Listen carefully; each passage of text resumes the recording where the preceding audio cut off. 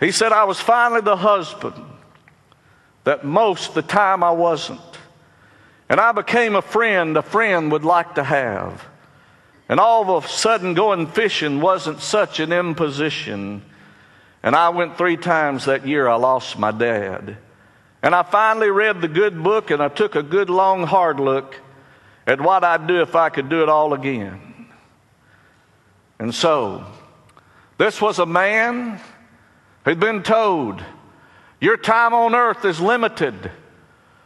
And that's when he said, I went skydiving, I went Rocky Mountain climbing, I went 2.7 seconds on a bull named Fu Manchu, and I loved deeper, and I spoke sweeter, and I gave forgiveness I'd been denying. And he said, one day I hope you get a chance to live like you're dying.